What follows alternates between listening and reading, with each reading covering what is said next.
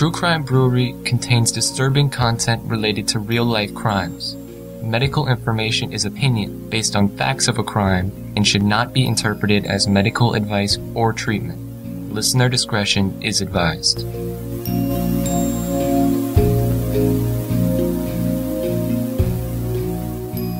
Welcome to True Crime Brewery. I'm Jill. And I'm Dick. As far back as Brian Stidham could remember, he wanted to be a doctor and work with children. As an exceptional student, he graduated from Harvard Medical School. Then he began his residency in pediatric ophthalmology. Eventually, Brian married, had children, and moved to Tucson, Arizona. As one of very few specialists in the area, he was in high demand. But as Brian's star was rising, his life would be taken by a man whose own life was crashing and burning. Join us at the quiet end for Eye to Eye, the murder of Dr. Brian Stidham. While working at a practice with ophthalmologist Bradley Schwartz, Brian noticed that the doctor was behaving very erratically.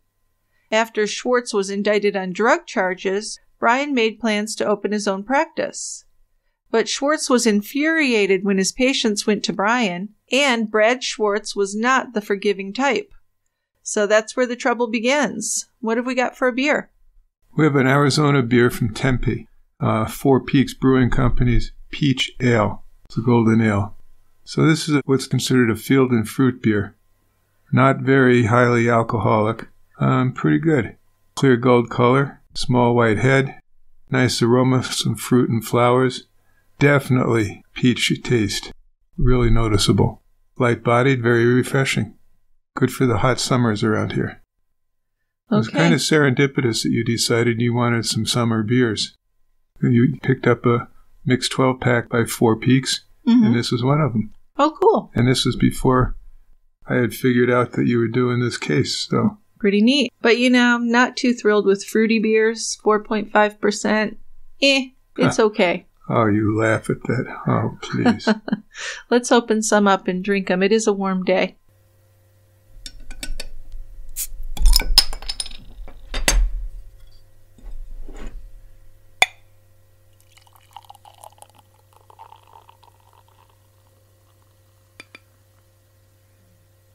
All right, Dickie, come on down here and let's start this talk. Okay, I'll lead us off. You ready? I'm ready. So, David Brian Stidham grew up in the 70s in Longview, Texas. His parents were ambitious people, and his goals were always accepted and supported. Now, he was named after his uncle David, but he was never called David. He was always Brian. Yeah, we'll name him after Uncle David, but we're not going to call him David. Well, sometimes those things just kind of happen, though. You start calling them by their middle name, and then that's where you are. I guess so. Yeah, but when he was growing up, he made friendships that would really last him a lifetime. For Brian, his closest circle of friends got together in the 8th grade, and they would say whatever Brian put his mind to, he accomplished. For example, he really didn't have any musical talent, but he worked really hard at it, and he was able to become the drummer in a middle school band. Yeah, and by the time he was a freshman in high school, everybody knew that he was going to be a doctor. By pursuing a career in medicine, Brian was going to be following a family tradition. His namesake uncle was a physician, as was his grandfather. But it wasn't just that. Apparently he had a calling. So he felt that this was something meant for him, be a physician. Getting good grades? Nothing to it. Not for Brian. Now, after he and his best friend Dwayne graduated high school in 1985, they moved to Nashville together. Brian was enrolled in Vanderbilt University, and Dwayne went to nearby Belmont. The two friends saw each other a lot during their early college years, but college graduation would change that. Brian left Nashville to go to Harvard for med school, and not just attend med school, he fast-tracked med school and completed the program in just 3 years. Yeah, that impresses me. Yeah, impresses me too. Yeah. Now, afterwards, Brian entered the residency program for internal medicine at Texas Southwestern Medical School. That's in Dallas. 1 year after arriving in Dallas, he made the switch from internal medicine to ophthalmology. He told his friends that he went into pediatric ophthalmology because it meant fewer emergency calls at night And of course, he really did love to work with children. So once he was living in Dallas, Brian met an attractive young neighbor, and her name was Daphne Herding.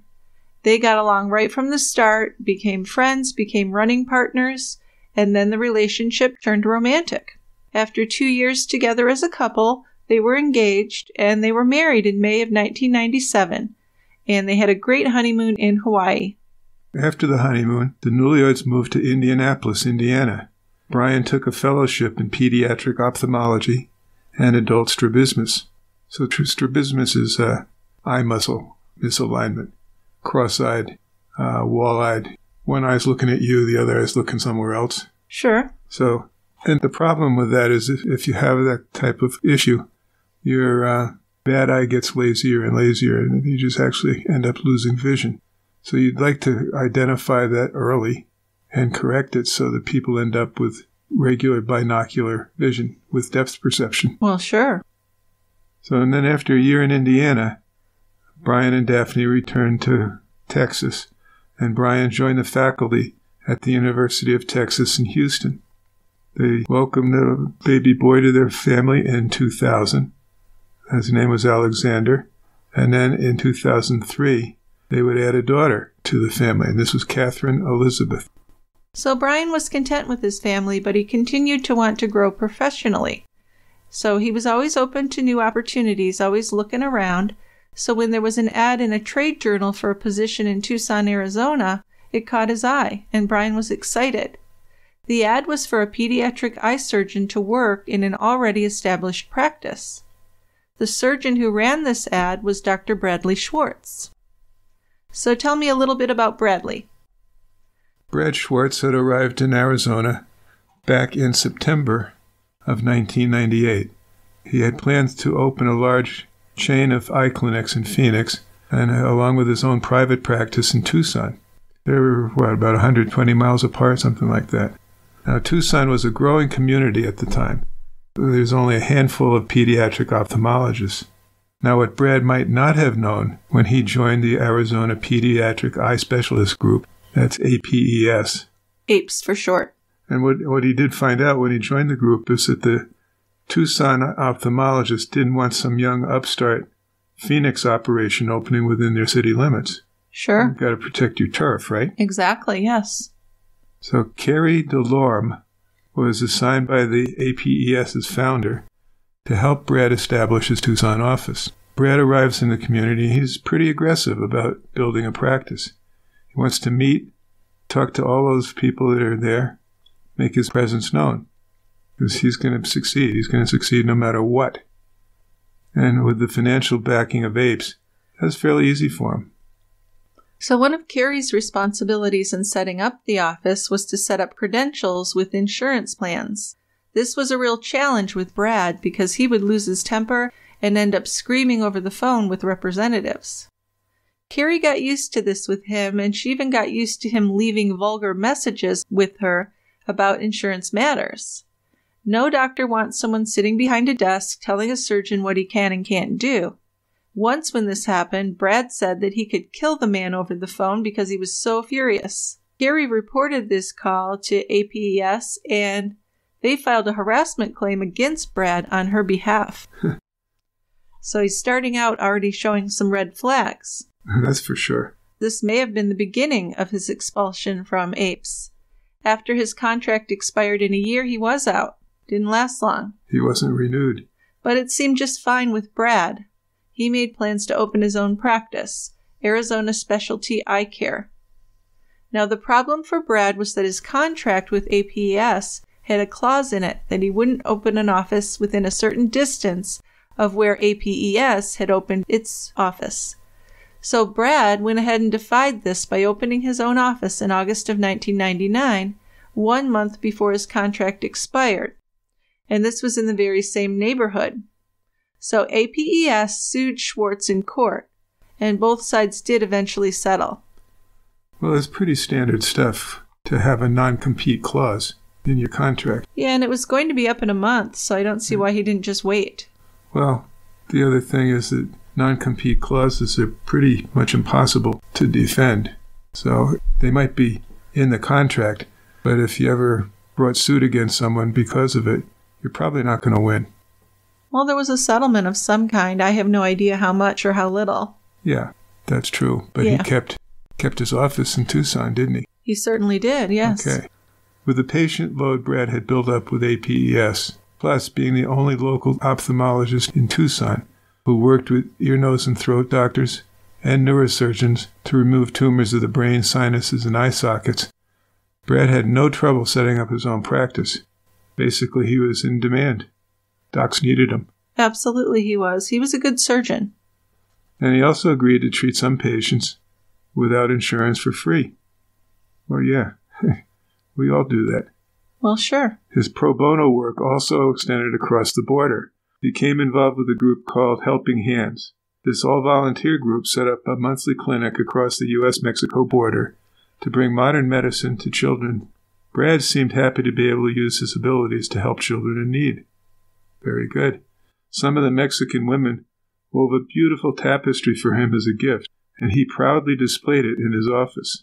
Yeah, and Brad also became the official ophthalmologist for the Arizona State Schools for the Deaf and Blind, and he volunteered his services at the VA Medical Center. His community involvement also extended into his life with his family. As a former Eagle Scout, Brad got his son into Cub Scouts, and he also became active in his children's schools. But then Brad had dental issues, and they intensified shortly after he started his practice. Because he couldn't chew properly, he lost a lot of weight. Also, in addition to managing a busy schedule at work, Brad had to fit in his own medical and dental appointments, which proved pretty challenging. So he was desperate, he was tired, he was in pain. And that's when he turned to illegal prescriptions for Vicodin for the pain and Ritalin for his self-diagnosed attention deficit disorder. I was going to ask you, who diagnosed that? Now, this would come back to haunt him, though. Within 1 year, Brad began to have sharp pains in his right shoulder and numbness in his fingers that would lead him to have spinal surgery, and probably made him more reliant on the drugs. So what's this, like a disc compression thing? Some kind of shoulder and numbness. I would think that he's got a disc problem. Okay. And he's going to have surgery. Okay. Then in 2000, Brad and his wife Joan had their third child, Danielle. By then, though, their marriage was in trouble. Some would say that the marriage was doomed from the start because of Brad's constantly wandering eye. The marriage really deteriorated quite rapidly after the family moved to Tucson. Yeah, it was in 2001 when Joan first filed for divorce. This was after she caught Brad being intimate with another woman. The other woman was Lourdes Lopez, who was a prosecutor with the Pima County Attorney's Office. Lourdes first met Brad after she brought her foster daughter to him to treat her crossed eyes back in December of 2000. The attraction was immediate, she would say. They began talking on the phone, became friends, and then started dating. But he was still married. He certainly was. And during this time, despite all that's going on here, Brad's practice was continuing to grow and actually flourish. Despite whatever the local medical community thought about Brad as a person, his specialty was in great demand. Many local physicians referred patients to Arizona Specialty Eye Care. By the summer of 2001, Brad had almost more patients than he could handle, and he was making over $2 million a year. He was featured in an article in the Tucson Citizen for his part in treating a toddler whose parents had taken him to see Brad, thinking he had a lazy eye. And on that visit, Brad had discovered something much worse, a cancerous tumor which covered the boy's right eye. So the tumor was removed, the boy was fitted for a prosthetic eye, and he was cancer-free. And of course the boy's parents saw Brad as a hero. Yeah, he made the proper diagnosis, saved the kid's life. Brad was able, for a time, to quit taking Vicodin. His own doctor had suggested prescribing painkillers even stronger and more addictive than Vicodin, but Brad refused them. Then when he had spine surgery in November 2001, he took as few prescription pills as he needed, and he stopped taking them at all only 2 days after the surgery. And with a clear head, Brad was able to focus on how he could expand his business, which would include doing some plastic surgery. So the first step Brad decided was to find someone to take over the pediatric portion of the practice and then he could concentrate on adults. So that's when Brad took out an ad for a pediatric ophthalmologist. Yes, so Brian Stidham saw this ad as his opportunity to move his career forward. Brian's wife Daphne was reluctant to move away from her family and home state, but she couldn't help but notice how excited Brian was about Tucson. Brian gushed about Tucson's mountains and parks where he could go hiking and enjoy nature, and he especially loved a popular area called Sabino Canyon in the foothills of the Catalinas. The most beautiful things in life are free: love and family and nature, Brian said. So Daphne agreed to move to Tucson. What are you going to say to that? I know. Very convincing. And their plan was to spend the rest of their lives there. They really liked it there. After Brian was hired on by Brad Schwartz, he wasted no time in becoming a really vital part of the practice. While Brad still saw some young patients, because of his specialty in neuro-ophthalmology, Brian did have a full schedule. Brian's obvious love for children endeared him to their anxious parents, and he set the children at ease with colorful hats and dad jokes. Brian's casual demeanor did clash with Brad's more formal style, however. More than once, Brad criticized Brian for wearing surgical scrubs when he wasn't in surgery.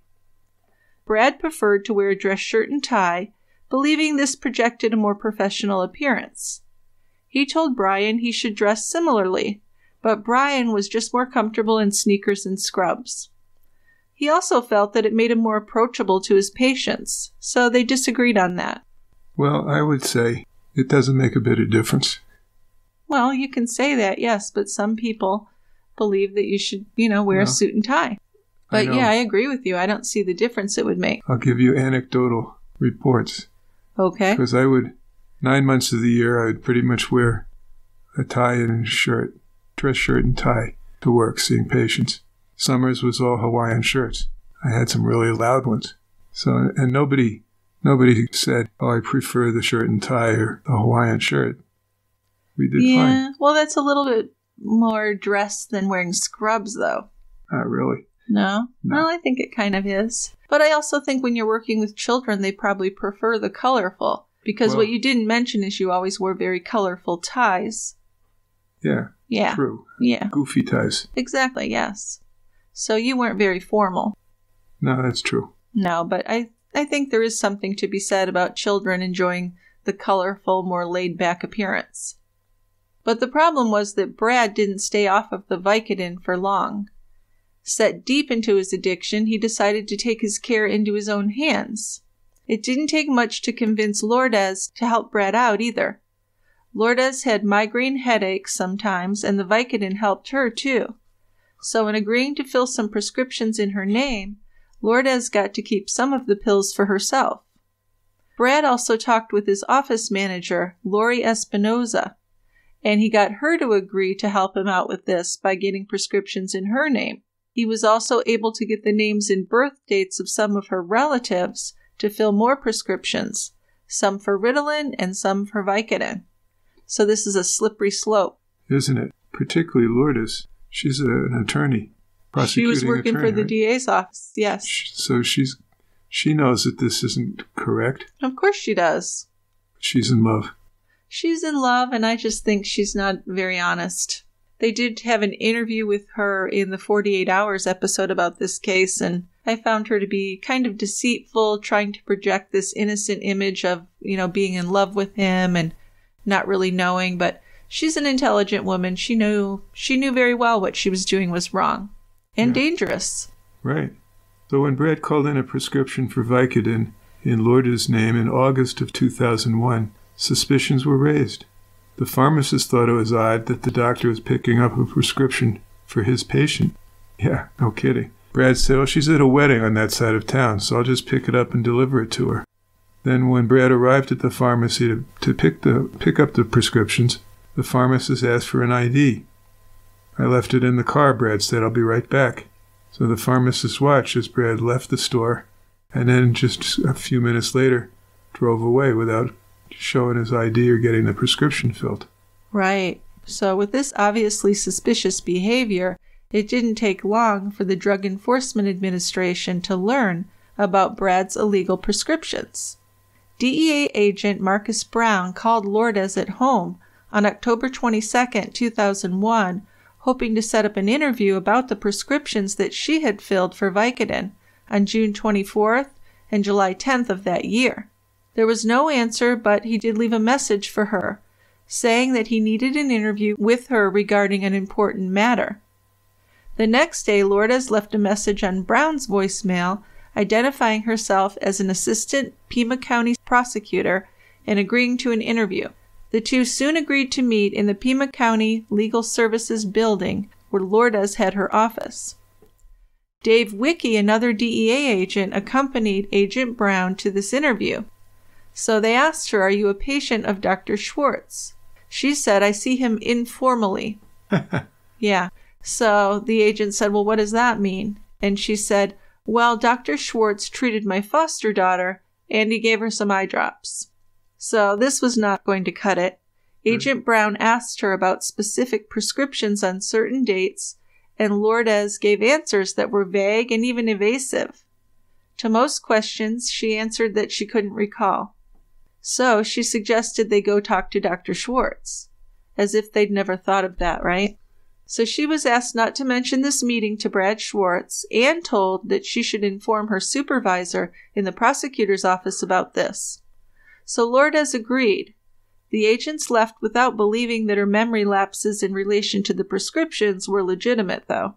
Then in December 2001, agents showed up at Brad's office. Well, Brad was out of the office, but Brian was there, and it was apparent very quickly that he was surprised and alarmed at the DEA agent showing up at his office. Well, certainly. He had no idea, I guess. Now, he'd been busy seeing patients, but the DEA agents demanded that every activity stop while they searched the office. That not only upset Brian and the patients, but it upset the medical staff as well. Now, unbeknownst to anyone else in the office, Brian had been having some serious issues while working with Brad, even before this DEA raid. He had been considering a return to Texas, but he loved Tucson and really didn't want to leave. So he began to consider setting up his own practice in Tucson. A fellow doctor and friend of his set Brian up with a practice manager who could help him transition into his own office. He even found a good space, a vacant office in a nearby medical complex. Yeah, the DEA investigation added to the strain on Brad's already troubled marriage. In April 2002, Brad and Joan separated. Brad moved out of the home. They agreed that he would pay alimony and child support, and during this time another legal matter came up. His wife Joan filed a lawsuit on behalf of Brad's practice against Lori Espinoza, saying that she had embezzled money from the business by cashing a check without authorization.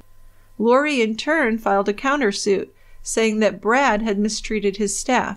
Eventually, both sides settled when Lori agreed to pay back the money she'd taken. And after Lori left, Brad called Carrie and asked her to drive down to Tucson from Phoenix because he was looking for someone to manage his office. Now, he introduced her to Brian Stidham, and Carrie saw that Brian seemed very polite and reserved. So Carrie was bothered when she heard that Brad was separated from Joan, and she felt like something was not right with Brad Schwartz. So she turned down Brad's offer to work with him. So then the DEA made contact with Brad in May of 2002, and he agreed to talk to them. He admitted to writing illegal prescriptions, but he tried to lessen the involvement of Lourdes and Lori Espinoza. But then on May 17th, Brad was arrested for shoplifting at the Tucson Mall. Other than a string of citations for running red lights, it was his first criminal charge. Now, Brad passed it off as a case of absent-mindedness, and the case was eventually dismissed. Well, during this time, Lourdes was trying to protect her interests in the DEA case, and she hired a very well-liked defense attorney and friend of hers. He called up the prosecutor, Russell March, with the U.S. Attorney's Office to arrange a meeting about her statements to the DEA the year before. So her attorney told Marsh that Miss Lopez wishes to cooperate in this investigation. DEA agents Brown and Wicke came to Marsh's office then on July 18, 2002 to meet with Lourdes. Lourdes admitted to picking up just 10 to 20 pills back in June of 2001. Then she admitted to picking up 150 tablets of Vicodin that Brad had called in for her later that month. She said that her insurance paid for the prescription, but that she only used a few of the pills. Lourdes told agents that she knew she was going to share the pills with Brad before she went to pick them up. So this is a big deal. This is insurance fraud as well. And 150 tablets. I've never heard of a prescription so large for something like that. Well, you never know when that pain's going to strike. Yeah, I guess so. Agents asked Lourdes if she knew that Dr. Schwartz had tried to pick up 100 tablets of Vicodin again in August in her name. And she admitted that she did know that, but she had never gotten any of the pills. So I guess that's okay not to mention it because you didn't get any? Well, that's what she's trying to say, I guess. She's trying to protect herself. Yeah. Although Lourdes had promised to tell her supervisor at the Pima County Attorney's Office about her contact with the DEA, it wasn't until mid-July, after she'd come clean with the agents, that she bothered to notify her office. An indictment in federal court was coming at that point, so Lourdes couldn't hide her involvement any longer. The reaction from County Attorney Barbara Lawal was quick and clear. You can resign or you'll be fired. So on August 2nd, 2002, Lourdes resigned as a deputy county attorney. And on September 26, 2002, she was indicted in federal court on 4 counts of helping Brad obtain illegal prescriptions. Yes, and I believe she was eventually disbarred. But well, that wouldn't surprise me. No. Now, Lori Espinoza was indicted on 36 counts as well, and Brad Schwartz was indicted on 77 counts. Lori DeLorme, who had worked with Brad setting up the office in Tucson, heard about his indictment and decided to call Brad up to see how he was doing. I'm being set up by everybody, Brad complained, and I had nothing to do with any of this. But Carrie knew that Brad had once asked her to fill a prescription for him under her name, and she had refused him. She figured that if he had been taking the pills when he first got to Tucson, it must have been a chronic problem. On October 12, 2002, Brad enrolled in a 30-day treatment program at the Cottonwood to Tucson Rehabilitation Complex, and that's where he met Dr. Mark Osteen, a specialist in addiction medicine. After Brad left Cottonwood, these two stayed in touch and became friends.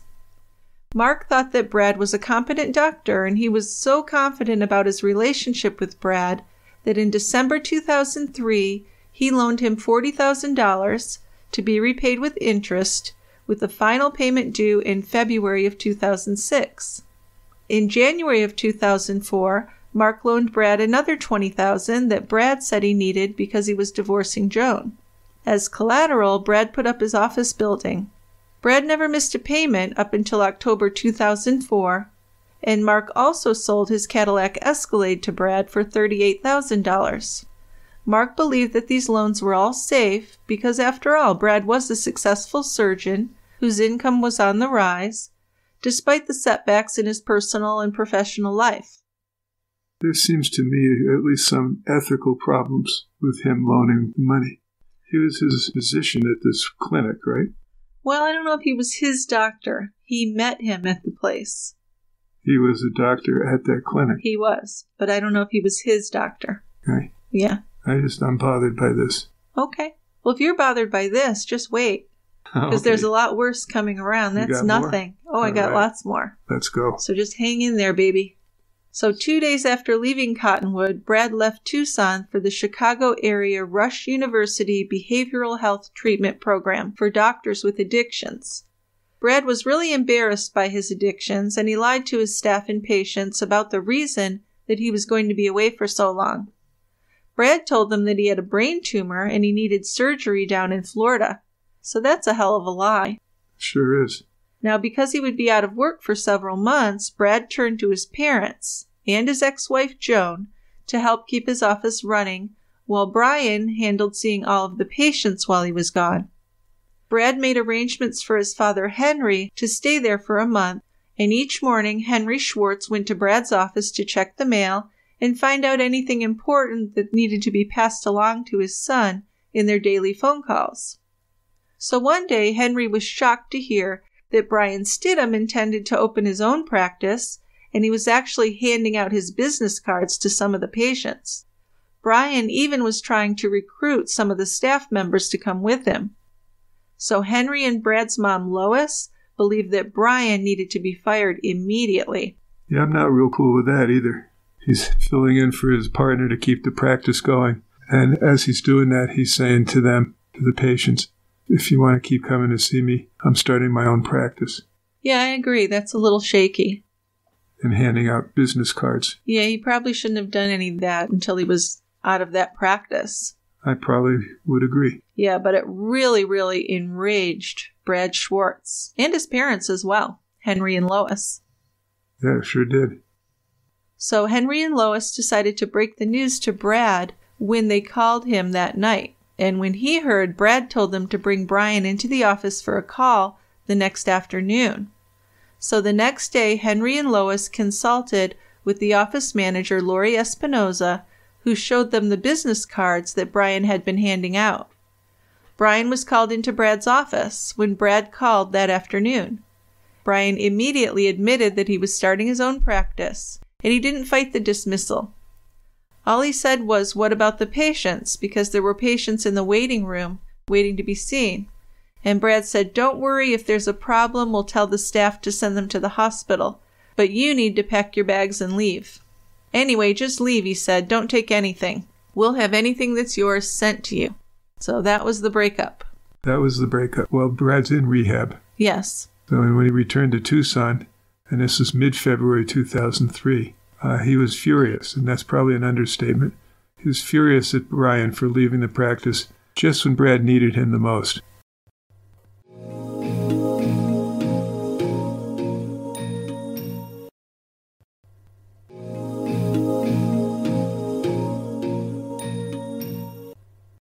Not only did Brad have to deal with his DEA case, but he had to try and save what was left of his surgical practice.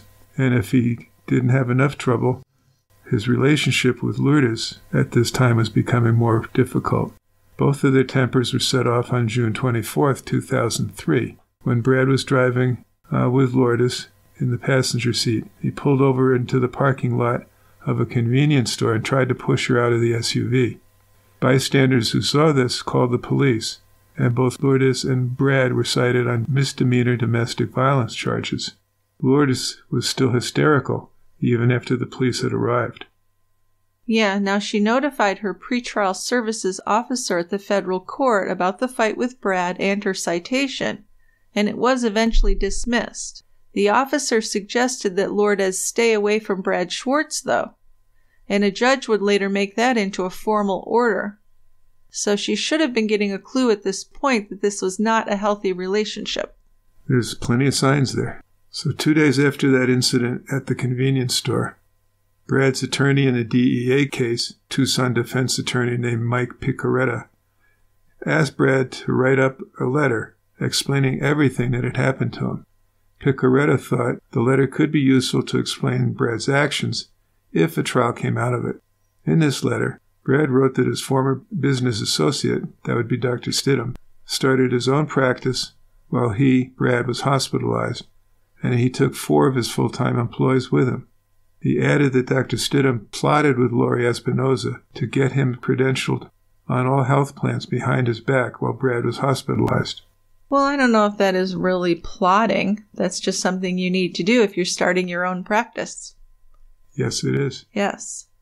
Now, Brad was ordered to appear before the Arizona Medical Board to face the prescription drug charges. This was on August 14th, 2003. He admitted that he used some patients to prescribe medicine for his own use. Now, in one case, he had ordered 1,200 Ritalin tablets for a mother and daughter who were patients and kept most of them for his own use. So he wasn't really cautious about this. That's a crazy amount of pills. Yeah, I don't know how he could order 1,200 pills at a time. I don't know. He also admitted to getting Vicodin fraudulently. "It's been a long road," Brad told the board.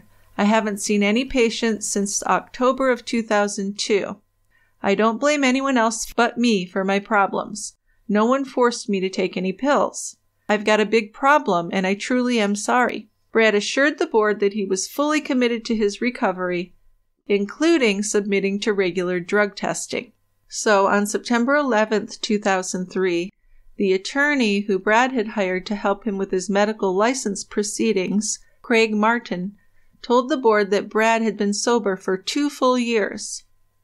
In October, the medical board released its findings, noting that Brad's conduct could have harmed patients who put their trust in him. Remember, he was doing surgery. Now, the board ordered a decree of censure, putting Brad on 5 years of probation. While on probation, Brad was ordered to submit a statement under oath 4 times a year that he is complying with its orders, had a year to complete the board's physician assessment and clinical education program in narcotics and medical records, was banned from prescribing or storing strong medications, and he had to enroll in the monitored aftercare program for physicians impaired by alcohol or drug use.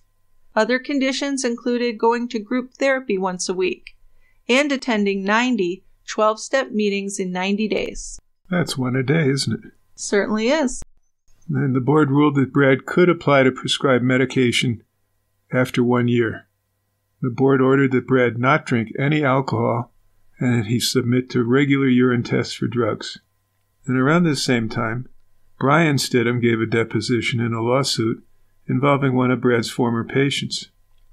The case involved a patient that Brian had seen initially and then had referred to Brad for surgery. Brian wrote that he had joined Brad in October of 2001, saw the patient in November of 2001, and the DEA raided the office sometime around December of 2001.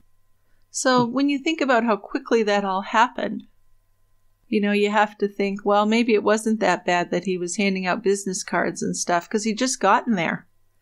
And all this was breaking loose pretty quickly. Fast. Yes. He didn't know what ultimately went wrong, but he did believe that the patient in that case had a poor outcome. That could have happened. So in December of 2003, Brad agreed to plead guilty to 74 of the 77 charges. He could have faced up to 4 years in prison and a fine of $250,000, but the judge decided to delay his sentencing for a year. Lourdes and Lori got similar deals.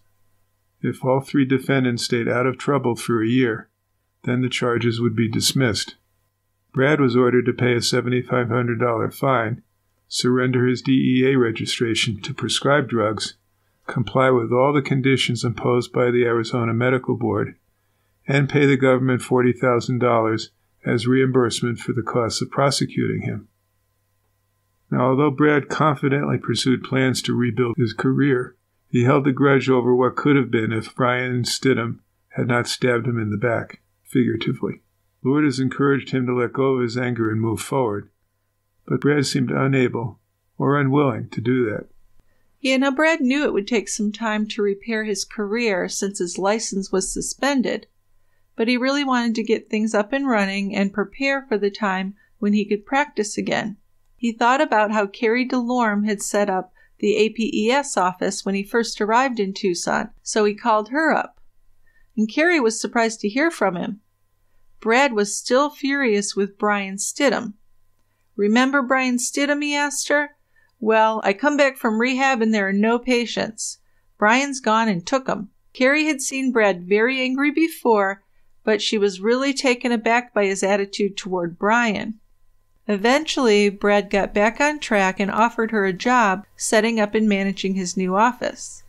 Carrie turned him down as politely as she could, not wanting to burn any bridges. Yeah, but she really didn't want to work for him.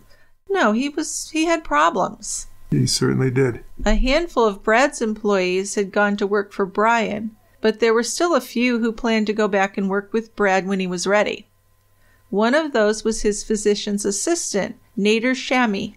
Nader began working for Brad back in 1999. Before Brian arrived, Brad was seeing at least 60 patients a day.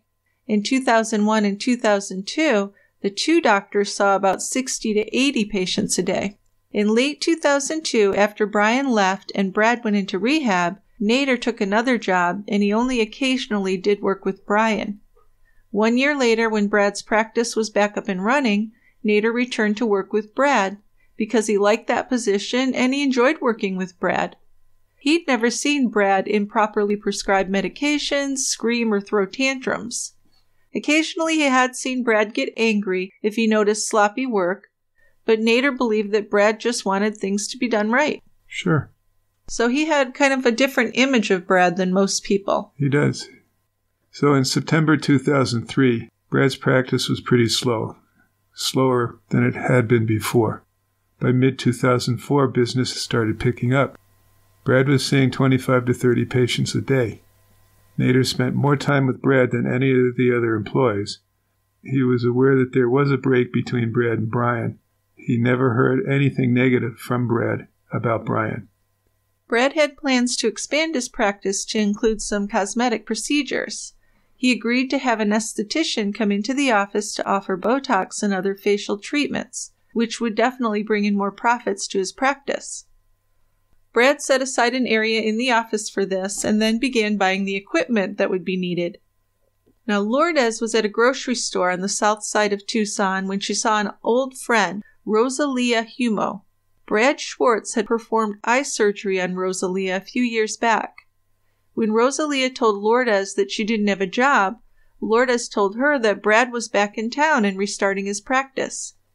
She said that he might need someone to do billing, and she suggested that Rosalia give him a call. Rosalia wasn't really interested in working for Brad. Does she have a history with him? She had surgery with him. So Rosalia didn't call. In late November of 2003, Brad tracked Rosalia down at her grandmother's house. Rosalia didn't want to talk to him and tried avoiding his calls, but he persisted and Rosalia returned the call in January 2004. "Come to the office," Brad said. "I'd really like to see you and talk to you about this job." So when I think about this, I'm thinking, did Lourdes know why he wanted to talk to Rosalia? Because we're going to find out he wasn't really wanting to talk to her about a job, at least not a job in his office for her. So for whatever reason, Rosalia was hesitant to go and see Brad. She asked her friend Margaret to come along with her to Brad's office. Brad greeted the two women in the lobby and asked Rosalia to step back with him in the exam room, because Rosalia had asked him to check her eyes. While alone with her, Brad told her that he had a huge problem and he needed help taking care of it. So Rosalia asked him what the problem was. Brad asked her if she remembered the doctor he had been working with, Brian Stidham. He said that Brian was the problem. He had practically ruined Brad's life, he said, and he needed help getting him out of the way. He suggested to Rosalia that she could plant child pornography in Brian's office to get him into trouble. He even volunteered to take a photo of his son naked for her to plant in Brian's desk. Then he said maybe they could plant some drugs in Brian's office as well. "He stole my patients," Brad said. "When I was in rehab, I lost half my patients and half my staff to Brian. You know, I pulled him out of Longview, Texas to come here. I paid $120,000 to relocate him. All I asked for was a little loyalty, and at the first sign of trouble, he splits and takes half of everything with him.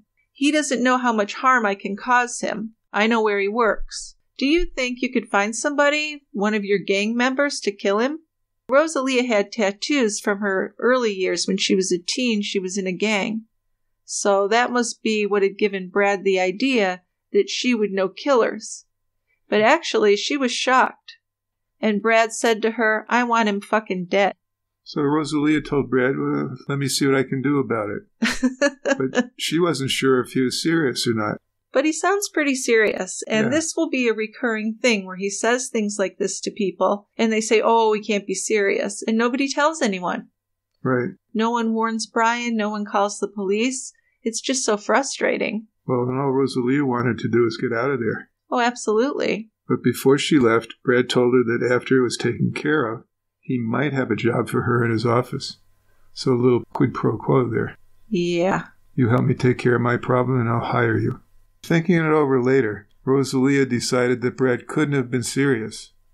So she didn't make any attempt to find anyone who might actually follow through with Brad's plans. She hoped that Brad would forget about it. But after a few days, calls started coming in from him again. Brad wanted to know if she found someone to plant the pornography or someone to ambush Brian at his office.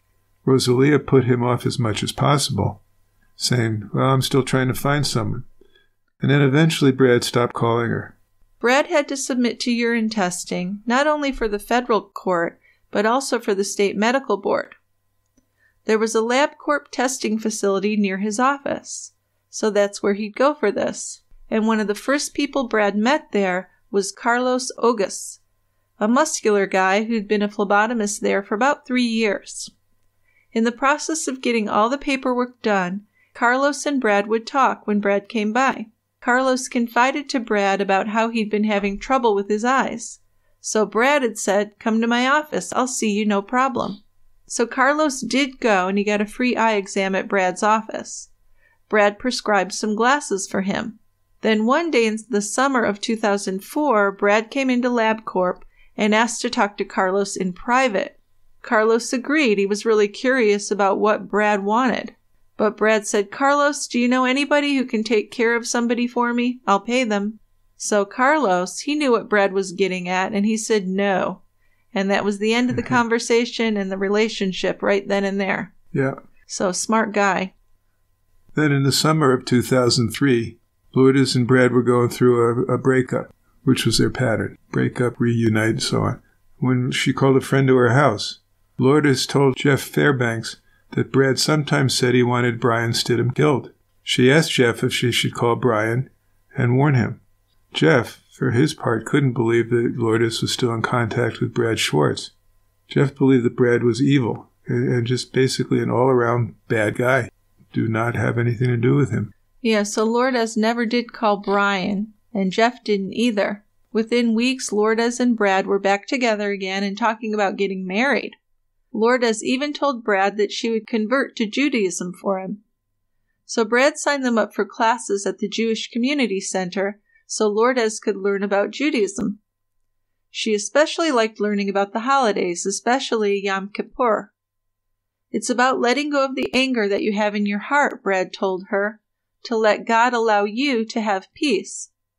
So one night, as they're leaving class, Lourdes took Brad's hand as they walked to the parking lot, and she said, "What a great class." Brad nodded and agreed with her. "You know," Lourdes said, "Yom Kippur and what it stands for, that's exactly what I'm talking about, Brad." But then Brad started to get angry. He said, "What the fuck are you talking about?" "About Brian," Lourdes said, "about letting go of the anger." But Brad was not having that. "Fuck that," Brad said. He pulled away from her and he said, "You don't understand, Lourdes. You just don't understand.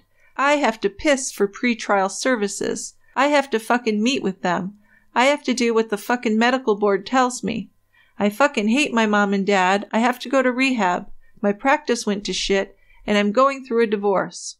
I don't know what his mom and dad have to do with it, but he was just blaming... They probably didn't give him as much money as he wanted. Right. But he was just blaming everything, every single thing on one person, and that was Brian Stidham. And over the next few months, Brad asked several people if they could help him hire someone to take care of Brian Stidham. Many of these were women he was sleeping with, although he was still involved with Lourdes. Now, his relationship with Lourdes was a complex one because of his affairs and their legal issues, but also because being with Lourdes meant dealing with her past. In November 2003, her ex-husband Danny called Lourdes and begged her to help him when he was arrested for drug possession. Lourdes did. She bailed him out. Then the following month, Brad gave Danny $5,000 in cash. Then in February, 1 month after Brad and Lourdes became engaged, Danny came to Tucson to see his children that he had had with Lourdes. He also took a friend in to see Brad about his eyes. While he was in Tucson, Danny promised to take the children back with him to Nebraska to see his new baby for the first time.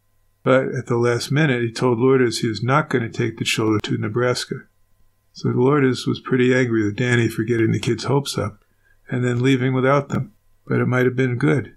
Well, yeah, about 1 month later, when Lourdes and Brad heard that Danny was killed in a shootout with the police, Lourdes was thankful that he hadn't taken her children with him.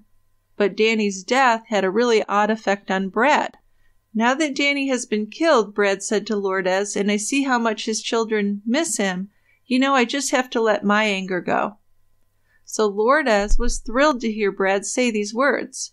She knew that it was hard for Brad to swallow his pride and let his anger go, and she was really relieved, thinking they could put the whole Brian Stidham thing behind them.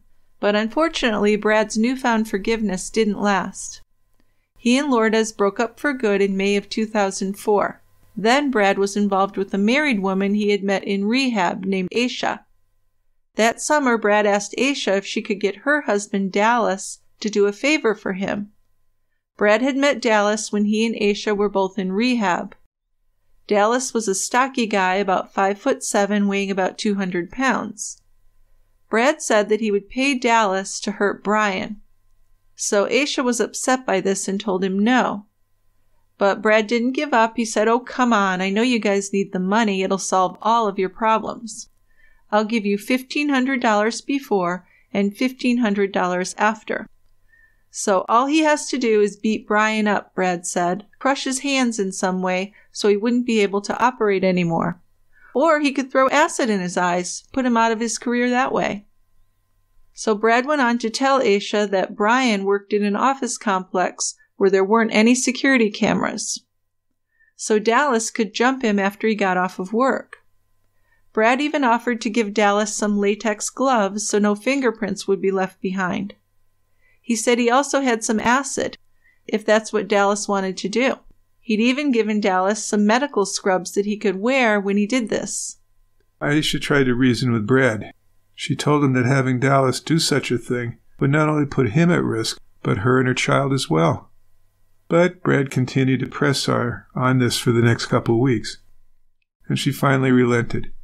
She agreed to ask Dallas for what Brad wanted, and she accepted the $1,500 from Brad because she and Dallas really needed the money. They were behind on their rent. Dallas also wanted to buy a gun for his protection because the store where he worked got robbed often. But she had no intention of asking Dallas to hurt Dr. Stidham. She looked at the $1,500 as a loan, and she intended to pay it back as soon as possible. She wasn't sure how she's going to explain to Dallas how she'd gotten the money, just one minor problem. Yeah, and of course Dallas was immediately suspicious about the money. When Aisha told him how she'd gotten it, he was really upset. Aisha told Dallas that she would repay the loan to Brad somehow. So she called Brad with the bad news the next day. "It's not going to happen," she said. "We changed our minds. It's just not something that we want to get involved with. But I'll pay you back soon, I promise. Dallas is just about to start another job, and we'll get the money back to you very soon." But not surprisingly, Brad was furious. Part of Aisha felt sorry for Brad and wanted to comfort him, but another part knew that this was just one of his manipulations. She spent the next few weeks avoiding Brad's calls. He always asked for the money back, and she knew that they wouldn't be able to pay him back anytime real soon. And Aisha wondered if she should tell the police about the threats against Brian, but she decided not to. They all did. She was afraid to go to the police, especially since she'd agreed to help Brad, and she didn't have proof of anything, so it would be her word against his. Aisha talked herself into believing that it would do no good to tell the police or to warn Brian about Brad, because he wasn't really serious about hurting him. Now, if someone actually pays you cash, I think they're serious. I do too. So in late June of 2004, Liliana Bibb was on the dating site Match.com when she came across Brad Schwartz's profile. She sent a message that she was interested in meeting him, and Brad responded quickly, so the two arranged to meet for coffee. The first meeting went so well that Liliana felt comfortable asking Brad to come to a 4th of July party at her house the next week. Before long, the two were lovers. They met for lunch often, and Brad sent roses to her every week. She wasn't expecting it when Brad proposed to her within a few weeks of their date. Liliana didn't seriously consider the proposal, but she did continue to see Brad. Yeah, one evening Liliana was spending the evening at Brad's apartment, watching TV, when he exploded into a rage after getting a phone call. Brad slammed the phone down and told her that a deal he had went bad, and he had lost $1,500. So that would be the Aisha deal, yeah. They changed their minds, he said, and explained that he had loaned money to a woman he knew named Aisha, and she had given him her wedding ring as collateral. But now the woman was reneging on the deal that they'd made. Now Liliana wondered if the deal that had just gone bad had anything to do with Danny Lopez, because she hadn't known Brad too long before he told her about Brian Stidham and how Brian had ruined his life. "I want him gone," Brad said. "I want him hurt. I wish he could have his eyes poked out or his fingers broken so he can't perform surgery anymore. I'd be happy if he was 6 feet under." If Brian couldn't practice medicine anymore, Brad told her, he'd get all his patients back. So isn't it interesting how obsessed he is with this one person? Yes. Yeah. I know, and from what we hear, he was heading in the right direction. Yeah, his practice was getting better. He was dating. He was always dating, I guess. But he hadn't even been working with Brian that long. So it doesn't seem like that huge of a betrayal. It's not someone you worked with for 20 years. No.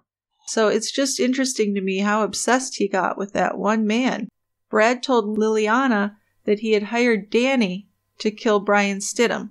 Remember, Danny was Lourdes' husband. Ex-husband. Yep. But then Danny had gotten himself killed before he could carry out the contract killing. One night, Brad had driven Liliana past the First Avenue Medical Plaza and told her that Brian had his office there. Brad had pointed out how dark it was in the complex at night and that there were no cameras. Brian left his office late at night through the back in the alley, Brad said. "I want it to look like a robbery there." On more than one occasion, Brad had asked Liliana if she could find a hitman. She couldn't imagine why someone would say such outrageous things to someone he'd really only known for a few weeks. But Liliana figured it was because he trusted her. But soon she found out that any trust she had in him was misplaced. Brad was seeing other women. Once she followed him because she was sure he was lying about where he was going, and then she watched as Brad met up with Lourdes. Another night, Liliana caught him in another lie when she burst into a restaurant close to Brad's apartment and confronted him at a table with another woman. Liliana made such a scene that time that the restaurant staff had to escort her out.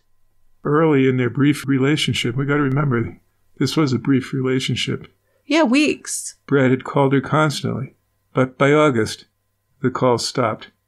Liliana was jealous. She confided in her co-workers about the relationship, and they all urged her to stay away from Brad. But Liliana assured them that his plot against Brian was just talk. Brad's not serious about doing any of that stuff. Liliana was angry that Brad was ignoring her, and she called him repeatedly, but he wouldn't return her calls. But she decided she knew how to get his attention. She called his number and left him a message saying, "I have somebody for you." Brad called her back right away. When they spoke, Liliana demanded money from Brad. She needed $350 to pay her rent, and then she would talk to him. Brad told her he didn't have any money, but she didn't believe him. He said he was going broke. But the fact that Brad was a surgeon, owned a Cadillac Escalade, owned his own building, and lived in a nice apartment in a good part of town made Liliana doubt that he had no money. So Brad gave in and gave her the money. And then she just never spoke to him again. So He must have found someone else anyway, because he didn't try calling her back. But he always had several women. Well, you got to. You got to have backups. So as crazy and out of control as Brad's life was, Brian's was going in the opposite direction. His practice was thriving. And not only had Brian been able to keep up some of his previous patients, but his popularity among the local medical community was so good that other physicians gave him a lot of referrals. So things were going so well financially for the Stidhams at this point, they hired an estate attorney to draw up a living trust. And around the same time, they took out a $1 million insurance policy on Brian's life with Daphne as the sole beneficiary. Yeah, but still, because Brad Schwartz did have some skills that Brian didn't have, hospitals and physicians still referred some patients to Brad at Arizona Specialty Eye Care. So it was inevitable that these two surgeons would cross paths occasionally. And when they did, nothing more than casual hellos were exchanged. There was no, obvious aggression. and Brian just tried not to think about the past. But still, there were rumors that Brad was still upset about his falling out with Brian. Dr. Kevin Concannon ran into Brian one day at the Tucson Medical Center in the spring of 2004 and noticed that Brian was really on edge. That's when Brian confided to him that he was worried about Brad Schwartz. He was hearing that Brad was out to get him and might even want him dead. But Kevin thought about it and told Brian, that's just ridiculous. Brad's odd, and he did have those issues with drugs, but Kevin said, I don't think Brad is violent. Still, Brian wondered if he should be taking the rumors about Brad more seriously. After all, Brad thought that Brian had taken his pediatric patients, and everyone kept telling him that Brad was really angry with him. So Kevin said, Oh, Brian, I just don't think that's realistic. I know there are murderers out there, but cold-blooded killers, it's just not what I'd expect from him. Brad's an educated man, he's got children. People like that just don't go around killing people. So Brian asked, well, should I go to the police? But Kevin told him that he didn't think the police could do anything about it. And going to the police might just make Brad angrier if he was to learn about it. So Kevin told Brian that Brad would get over it and not to worry about it. So that fall, Brad's operating privileges at Northwest Hospital were reinstated, though he would still have to wait for other hospitals to do the same thing. Brad's attorney in his case with the state medical board told Brad that once the DEA cleared Brad for full prescription writing abilities, the other hospitals would welcome him back. Brad had kept up with his obligations set by the federal court and the medical board. He never missed a drug test and never came up positive for drugs or alcohol. He continued to go to counseling and missed only a few meetings for, with good excuses like an illness or a family obligation. A few of the health insurance companies also had agreed to cover Brad's patients, so each month more and more patients were coming back to Brad's office. He was making plans to expand his business and really building a new life. He even had a new home in a bedroom community southwest of Tucson. So in early September 2004, Tucson Medical Center sent a patient to see Brad for an injury to his right eye. Brad performed eye surgery on this patient, Bruce Bigger, on September 15th. So do you want to tell us a little bit about Bruce Bigger, Dick? Sure. He was actually Ronald Bruce Bigger, but he went by his middle name. Another one. Must be popular. He moved to Arizona in the late 1990s.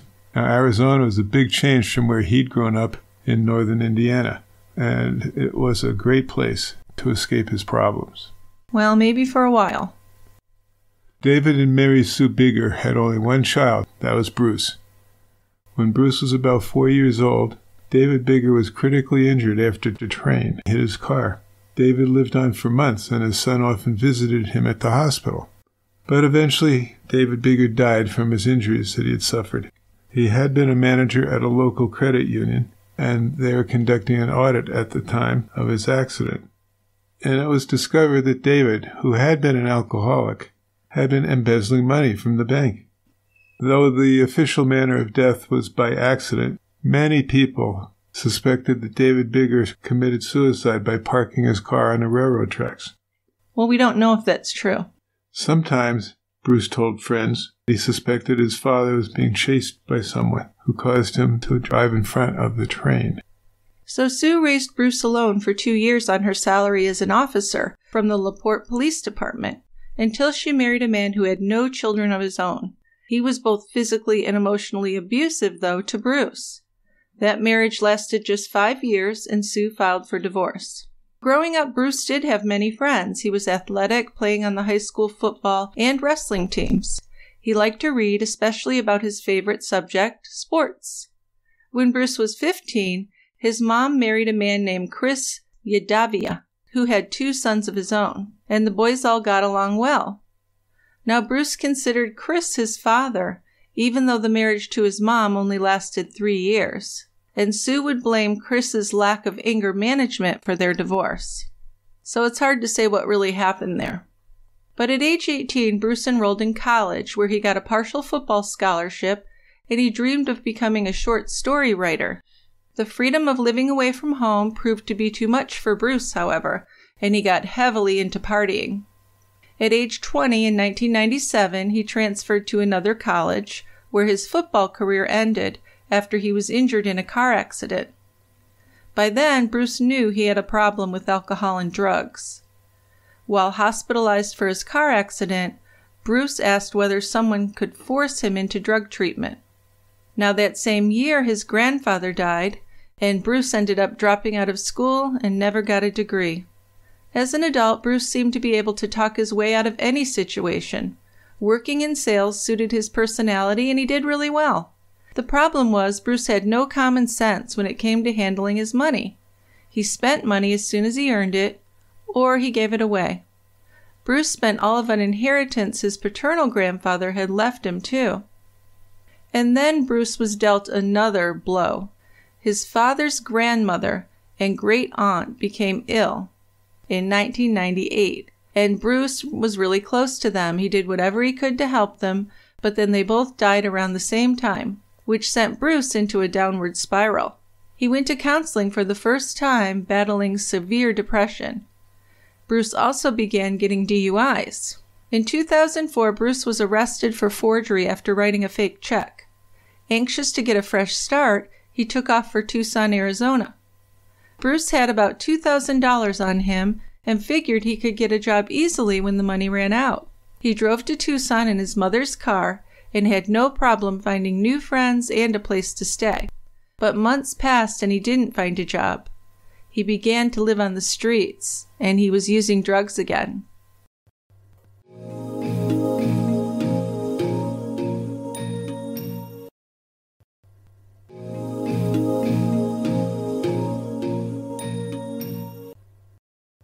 Tucson police were dispatched around 4:30 in the afternoon, September 4th, 2004, in regards to a report of an assault at a Circle K convenience store. A 19-year-old man, David, reported that he and his girlfriend, Una, were walking into the store when another man confronted him and punched him in the head several times with closed fists. David fell to the ground and was kicked in the ribs. Una ran into the store to ask the clerk to call 911, and then she watched as the stranger yelled at David, who was trying to get up. The clerk actually got between the two men and ordered the stranger to leave. A surveillance tape of the incident showed David pushing the stranger back, and the stranger was lunging for David when the clerk came between them. David was taken to a hospital for treatment, and the suspect left in a white SUV.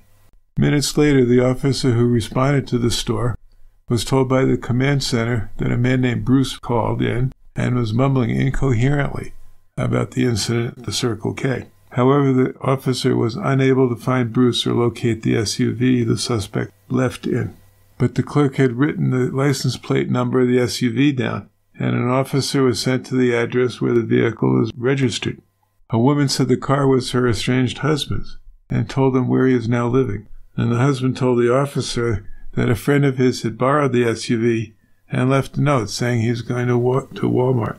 But when the friend came back, he was upset. He said he got into a fight at the Circle K. Police traced the suspect's identity back to Bruce. The police then issued a stop and arrest order for Bruce on 2 counts of assault. He was arrested 2 days later. Bruce claimed that David began the fight and was mad because he had gotten beaten up. On September 9th, police were called to an apartment in Midtown Tucson, reporting that a man and a woman were yelling and things were being thrown around. When officers arrived, they found Bruce Bigger. He was sitting on a couch, bleeding from his face and head. Bruce told them that he'd been sleeping on the sofa when 2 black men came inside, woke him up, and said, "You hit my sister."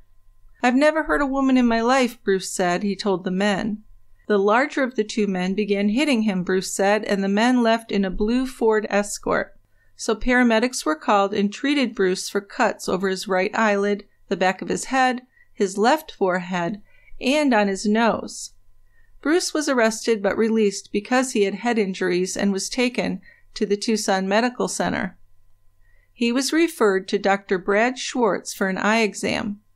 So Bruce was seen on September 9th entering Brad's office with a swollen black and blue face. 12 days later, Bruce was in trouble again. He was riding with 3 friends when an undercover officer noticed the car running without a light over the license plate. Uniformed officers pulled the car over. The driver said he was borrowing the car and didn't have insurance papers or a registration.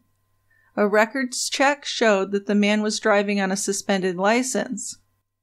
Bruce told an officer that they had been at a friend's house, and the only thing of his in the car was an Altoids tin. Officers searched the car, and they found a crack pipe in front of the front passenger seat, and that's where Bruce had been sitting. So Bruce was charged with possessing drug paraphernalia. On October 5, 2004, Dr. Brian Stidham woke up at 5 in the morning, his normal hour.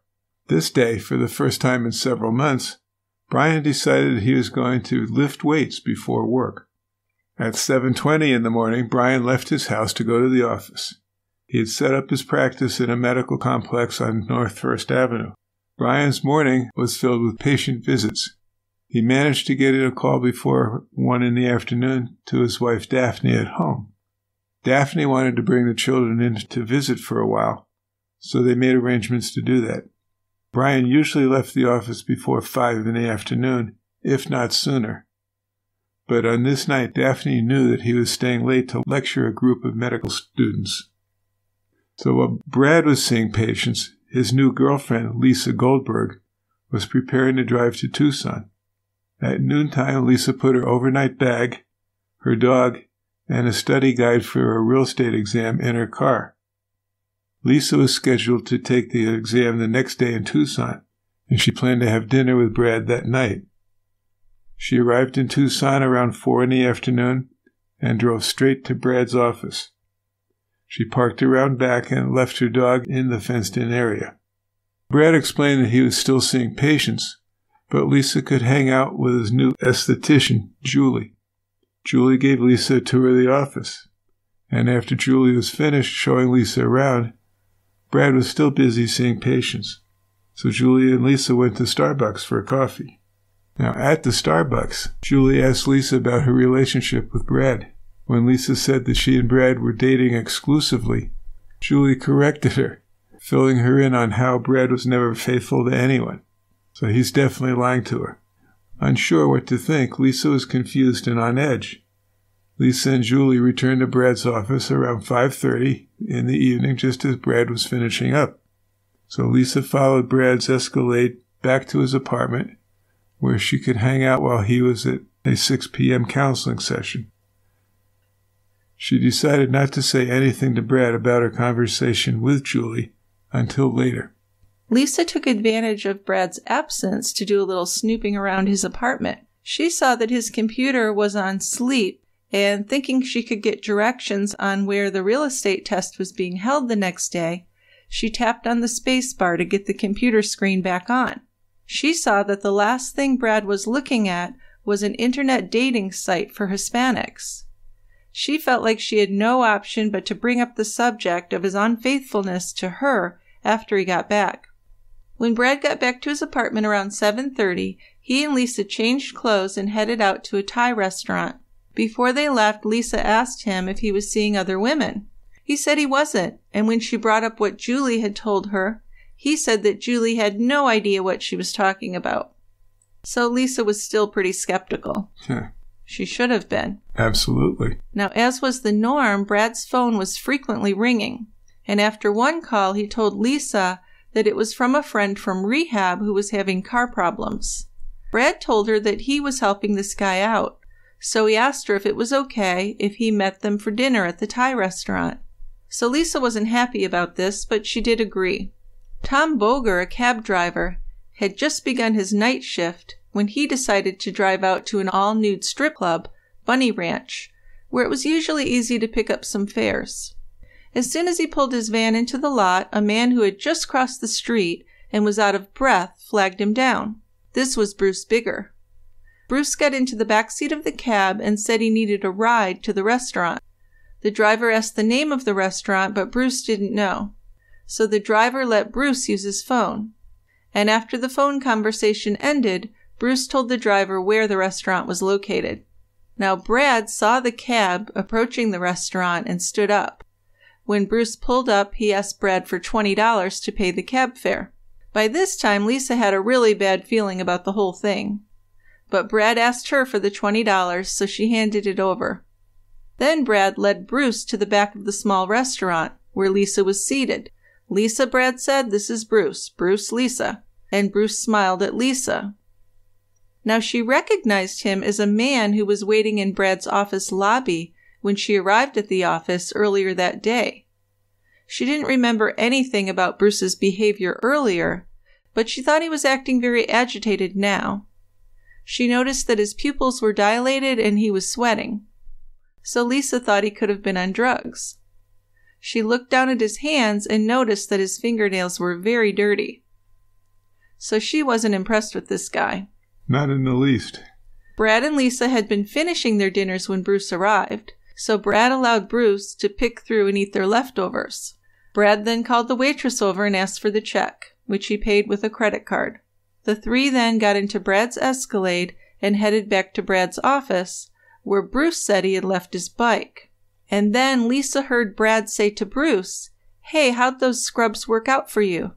"Just great," Bruce said. Then he turned to Lisa and gave an explanation. "I wanted to go horseback riding and I didn't have anything to wear, so Brad gave me some scrubs." Horseback riding, Lisa thought. I mean, this was just too weird. She knew something was really shady here. No kidding. So Lisa stayed in the Escalade after they arrived at the office while Brad and Bruce went to the back where Bruce's bike was, and they brought it back to the Escalade. The plan was to take Bruce to a hotel, but as big as the Cadillac Escalade was, the bike wouldn't fit in the back. So the two men took the bike and left it in the backyard.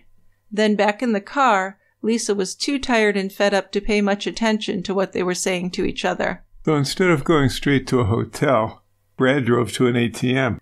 Once again, Lisa stayed in the SUV while the men got out, and after a few minutes they returned. Brad was kind of miffed. "There's only $20 in my account," he said. "I just sold a car, and I was hoping that the funds had cleared, but I guess they haven't." So isn't that strange for a surgeon to not have $20? Yeah. I mean, why would he have to sell a car to have any money? It's just strange, the whole thing. Well, nothing that's making any sense. No. Brad then drove to a hotel, hoping to get a room for Bruce. Lisa again chose to stay in the SUV. The first two hotels they stopped at had no vacancies, but a clerk gave them the number for the Residence Inn, and that place had some vacancies. Lisa was relieved when Brad returned to the SUV alone at the Residence Inn. Then Brad drove Lisa back to his apartment. That evening, October 5th, the Pima County Sheriff's Department responded to a report of a man down in the parking lot of the North First Medical Plaza, where Brian Stidham had his practice. Christine Rotella, a massage therapist, had returned to the medical complex where she had forgotten her engagement ring in her office. She didn't want to get her ring all gunked up when she was giving massages, so she always removed it before her client sessions. But after getting home that night, she told her fiancé that she had left her ring behind. So at about 10 p.m., Christine and her fiancé, Anthony, drove back to the medical complex to retrieve the ring. But as Anthony pulled his truck into the parking lot of the complex, his headlights illuminated what looked like a man in scrubs lying on the pavement. It was Brian Stidham, lying face up with his arms and legs outstretched. Anthony rolled down his window and called out to the man. He motioned for Christine to stay in the car while he got out. On the pavement, he saw papers strewn about. He cautiously approached the man, speaking more loudly, but the man did not respond. So Anthony nudged the man's shoulder with his foot. Still no response. So realizing that something was really wrong and not sure how he should proceed, Anthony got back in the truck and told Christine that he thought the man was dead. Christine had trained to be a lifeguard and she knew CPR, so she got out of the truck and checked the man for a pulse on his wrist, while Anthony called 911. Within minutes, around 10:30 p.m., a Tucson police officer arrived on the scene. Soon, deputies from the sheriff's department arrived at the complex. Within an hour, the dark parking lot was illuminated by bright lights. A large section was taped off, and the area was surrounded by deputies and detectives. Some news people had heard about the suspected homicide as well, and had sent some crews over. Near the body, deputies saw a car registration renewal form. It was torn a little bit and stained with blood. It was for a white Lexus. But there was no matching car nearby. The name on the form was David Brian Stidham. The same name was stenciled above an office door just about 40 feet from where Brian's body was. Of the dozens of murders in Pima County each year, few of them involved someone like Brian Stidham. He didn't live a risky lifestyle. It seemed obvious to the deputies and detectives at the scene that the young doctor was a victim of a carjacking because his car was gone. So word was sent out immediately for law enforcement officers across town to be on the lookout for Dr. Stidham's white Lexus. So Brian's lying face up. His head was pointing in the southwestern direction, with his arms and legs spread out on the pavement. His glasses, spattered with blood, lay on the ground beside him. So paramedics arrived at the scene and confirmed that Brian was dead. 2 deputies checked all the doors in the complex looking for unlocked doors or people. One officer noticed that there was one door to an office that had earlier been dark, but now appeared to have a light on. So he knocked on the door and was greeted by a woman who identified herself as Dr. Tili Kulatalaki. The doctor explained that she had been in her office for most of the day, but that she'd left around 3:30 in the afternoon to go to Walmart in order to get cleaning supplies for the office aquarium. She brought the cleaning supplies back for the staff, then left for a medical appointment. She returned around 6 p.m. Now, around midnight, 4 deputies showed up at Brian and Daphne Stidham's house. There were no cars parked on the street. The deputies knew that Brian drove a Lexus. They rang the doorbell, which they could hear echoing throughout the house, but there was no response. One of the deputies tried calling a phone number given to them. He got a busy signal. Orders were sent to call Quest to interrupt the call, but Quest said the equipment that could do that, to cut in, was broken. A deputy turned the doorknob, and surprisingly, it was unlocked. So he slowly opened the door. It opened about 1.5 inches before the security chain stopped it. Checking around the outside of the house, a deputy was able to push open a door to the 3-car garage, where a Lexus SUV was parked. The deputies called in the license plate number, which did turn out to be registered to Brian and Daphne, but this wasn't the Lexus that they were looking for. A detective arrived and told the deputies that his supervisors gave permission for them to enter the home. So the deputies entered the house through the unlocked door from the garage. Then the 4 other deputies entered the house through the laundry room. To the right there was a double-door entrance to the master bedroom. They searched the kitchen and the family room. Then they cautiously opened the door to the bedroom. Peering inside, they saw a woman sleeping on her back on the right side of the bed.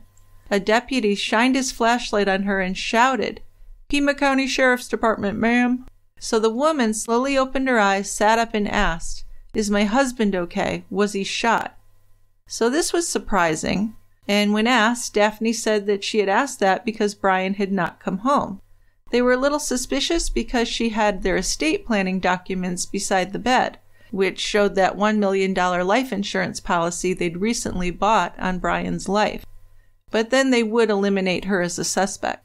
She didn't look where her husband should have been sleeping. She just hopped out of bed and walked to her dresser. The deputies asked Daphne for some ID, and they walked with her to the kitchen, where she found her purse and sat down on the floor, rummaging through it for her driver's license. Sitting at the dining room table, they told Daphne that Brian had been murdered. She broke down sobbing and asked if she could call some family members. "Why do the most horrible things happen to the nicest people?" she asked, looking up at the deputies and smiling sadly.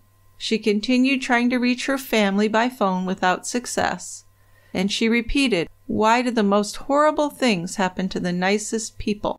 The detectives asked Daphne about Brian's practice. Daphne told them that in December it would have been Brian's 2-year anniversary at his new office. She said that there was one guy who had made threats against Brian. That was Brad Schwartz. Daphne said, "Brad has told Brian, 'I'm going to kill you.'" The detectives asked if there were any legal problems between Brian and Daphne. if either had filed for divorce or accused the other of abusing the children. Daphne insisted they hadn't had any problems like that. Daphne's phone showed that the last call from Brian came into her at 5:36 in the afternoon.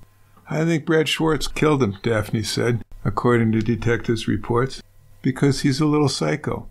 He had a bad problem with drugs. My dad said that you can treat patients with seizures, but people like that, their brain doesn't work right.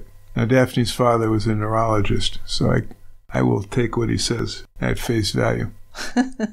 Okay, well, after they interviewed Daphne, the lead detective wrote down his observations and impressions of what had happened to Brian. During the majority of my interaction with Daphne Stidham, he wrote, she appeared to be rather calm and did not cry from what I saw. The only time she appeared upset was upon the initial notification that her husband was deceased. The remainder of the time she appeared to be calm and very lucid. Every deputy who entered the Stidham's home that night believed that Daphne either killed her husband or had something to do with his murder, and that's according to the official reports. But they were wrong. She was eliminated as a suspect, and from that night on, the focus of the murder investigation turned to Dr. Bradley Schwartz. Yeah, I guess she just didn't act the way she's supposed to act, right? Right. That happens. She was too detached. I guess so, but she was woken in the middle of the night. Right. Now, about 6 hours after Brian's body was found, a team from the medical examiner's office arrived to transport him for an autopsy. The autopsy would show that Brian had been stabbed 15 times, and it was believed that he died just before 7:30 p.m. Now, this was based on the time he left his office building after giving a lecture to med students, as well as the medical examiner's opinion. By daylight, the deputies and detectives were finished documenting whatever evidence they had found in that parking lot. The fire department was called in to wash away the blood that had pooled beneath his body, and this was just as office workers began arriving for the day. While many of them didn't arrive in time to see the deputies, they knew something was wrong because police tape was still wrapped around a trash bin and some trees near where Brian Stidham had been found. So by morning, Dr. Stidham's staff were already aware of his death. His office manager had been called by deputies around 2 in the morning to give them the alarm code to the office, so detectives could determine whether anything leading up to his death had started inside the office. The office manager sent word to the other staff members, and they called others in the local medical community. So by noon on October 6, 2004, pretty much anyone in Houston who knew Brian... It's not Houston. God damn it. Almost everybody in Tucson who knew Brian had learned that he had been murdered. Brad Schwartz was in surgery on Wednesday mornings, which included the morning after Brian was killed. But he talked to 2 staff members separately, both of whom told him about Brian's death. Brad appeared shocked to his employees when he heard the news. So Brian's funeral was held in Tucson. Many patients' parents took the hand of Brian's mother, Joyce, and tearfully told her about how Brian had saved their child's eyesight. Often some parents added gratefully, he did it for free because they couldn't afford the surgery. In the days following the murder, the residents of Tucson talked about who could have been the killer. Many were afraid because a killer was still on the loose. Some in the community thought they knew who had killed the kind and popular children's eye surgeon, though. Yeah, that was the consensus, wasn't it? Yeah, well, people that actually knew Brad and the whole situation. Yes. Now, Brad's esthetician, Julie Harrington, was getting her 10-year-old daughter ready for school when she heard the news that morning that a man was found murdered the previous night at a medical complex on North 1st Avenue. Julie had come to know Brad pretty well, and Brad liked to talk. And Julie had heard about the issues Brad had had with Brian Stidham a couple of years earlier. She also knew that Brian had an office on 1st Avenue, so the news that a man was killed in that area really concerned her. Brad had confided just about everything in his life to her. He had told her about his problems with the women he was seeing, but Julie thought Brad had spoken very little to her about Brian Stidham. Julie wasn't even sure what kind of relationship the two men had had, other than that they were former colleagues. When Julie arrived at the office around noon on the 6th, Brad was already there. he broke the news to her that Brian Stidham had been killed. Julie told Brad that she had heard that Brian had been shot, but then Brad corrected her. Brian was stabbed to death, not shot, he said. Before long, Brad excused himself. He said that he had errands to run, including going to the bank, and that is where he withdrew $10,000. And just minutes later, he called up Bruce Bigger on his cell phone. So did anyone take note of this discrepancy or the fact that Brad seemed to know how Brian had been killed? They didn't really know that until afterwards, because she wasn't aware that it wasn't public information. Okay. But it would be significant later on. Sure, it would be. So in addition to trying to calm Julie's fears, Brad had to deal with Lourdes, who was growing increasingly suspicious of him. Over the next couple of days, Brad called Lourdes frequently, and the conversation was always the same. He would try to convince her that he had nothing to do with Brian's murder, but she just wanted him to stop contacting her. She didn't tell him that she was thinking of going to the police because she was now afraid of him. So Tucson police officer D.E. Martinez was cruising through the Midtown area as part of Operation Safe Streets and was helping to search for Brian's missing car. He was passing through the southern parking lot of the Bellevue Tower Apartments when he spotted a 1992 white Lexus SE400 with a license plate matching the one belonging to Brian.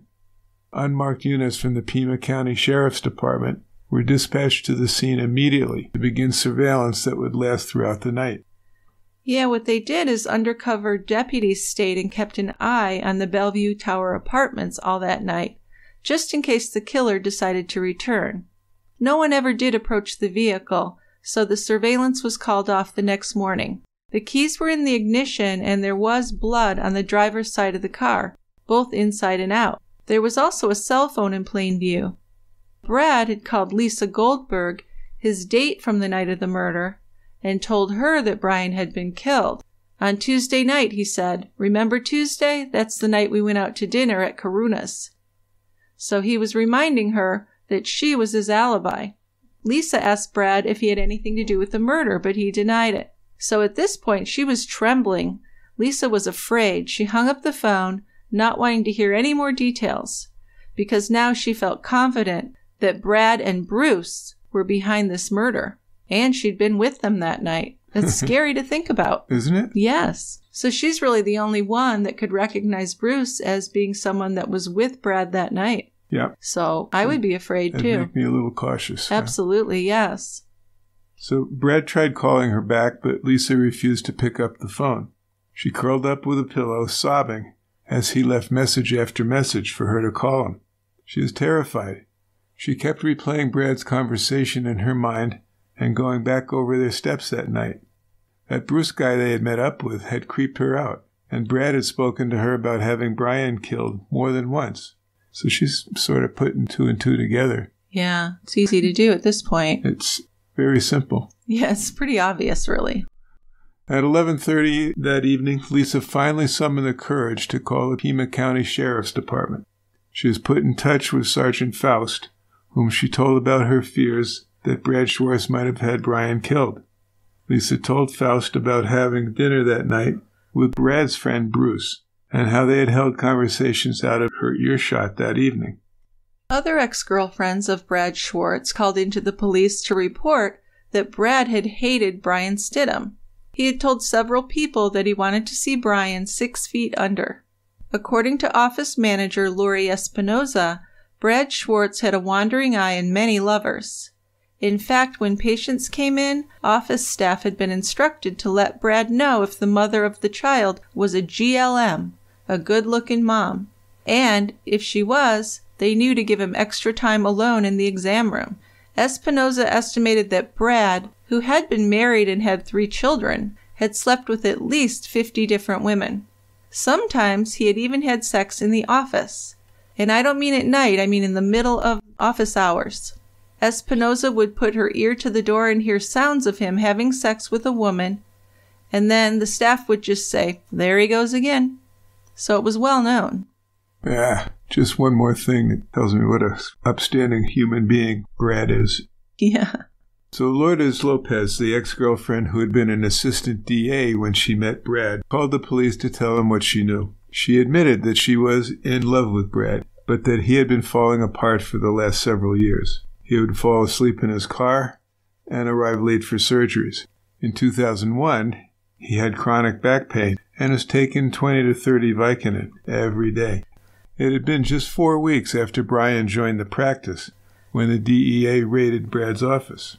By all accounts, Brad's life had been quite unstable, and by August of 2003, Brad had his license to practice back, he had hospital privileges, and he was rebuilding his practice. Patients were coming in, and he was off the drugs. But he had not let go of the anger he felt towards Brian Stidham. Yeah, the murder investigation was absolutely focused on Brad Schwartz, but he did have an ironclad alibi. He had been with Lisa Goldberg all evening, but Lisa had become suspicious when Brad called her the next day and told her about the murder. Some people who came forward told detectives that if Brad was going to kill Brian, he would hire someone to do it for him. So they had to wonder if Bruce Bigger was Brad's hired killer.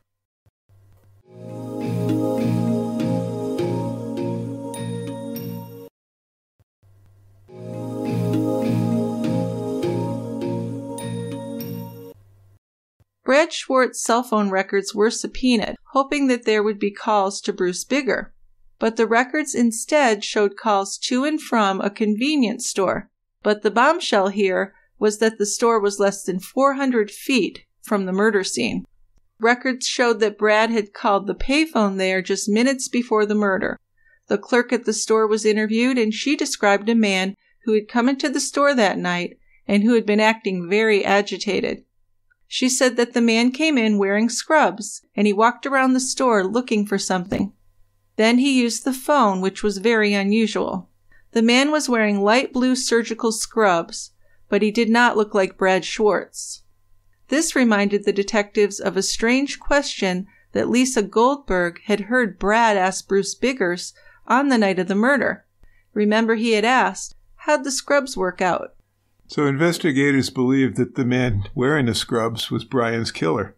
They looked for a connection to Brad, and they caught a break when one of Brad's employees gave them the name Bruce Bigger, who was a former patient who had been injured in an assault at the Circle K convenience store. Bruce had a record and a mugshot to show to the store clerk. When the clerk was shown a photo lineup, she picked the photo of Bruce as the man who had been in the store wearing scrubs. Then hotel surveillance footage had captured Brad Schwartz and Bruce Bigger looking for a room. However, Bruce checked out before the police could get to him. Meanwhile, Lisa Goldberg is terrified, thinking she's going to be the next victim. I don't blame her. No. So it was 10 days after the murder when Bruce was finally arrested. He'd been hiding just outside of Tucson. Later that same night, Brad was arrested. He was found in bed with a new woman. Both Brad and Bruce were charged with first-degree murder and conspiracy to commit first-degree murder. Not long after the arrests of Brad and Bruce, the sheriff informed the media that the murder of Brian Stidham had been solved. TV cameras rushed to the sheriff's headquarters to take pictures of Brad being led into the building. This was his perp walk. Brad was held in jail while he waited for his trial to begin. And at trial, the prosecutor, Sylvia Lafferty, showed that Brad had received calls from a payphone across the street from Brian's office building. Brad's cell phone had also received calls from Bruce's hotel room, which Brad had paid for with his credit card. There was also video footage from the bank showing Brad cashing a $10,000 check. Looking at his cell phone records, investigators were able to determine that Brad Schwartz had been calling Bruce Bigger's hotel room while he was at the bank. So what they think happened is that Bruce was trying to contact him, and then once Brad had the money, he'd called Bruce at the hotel room. Now Lafferty also brought up the long-held grudge Brad had against Brian Stidham. Many people took the stand, including ex-girlfriends, friends, colleagues, and they all told the jury that Brad had often talked about how much he hated Brian. Of course, another big part of the prosecution's case was the DNA evidence from Bruce Bigger, which was found in Brian's car. Yes, some of his DNA was found actually on the radio knob. So does that mean he was listening to the radio when he moved the car? I don't know. Sure. Could have been. So the trial lasted 2 months, and the jury deliberated for 5 full days. Yeah. Brad Schwartz was convicted and sentenced to 25 years in prison for conspiracy to commit murder.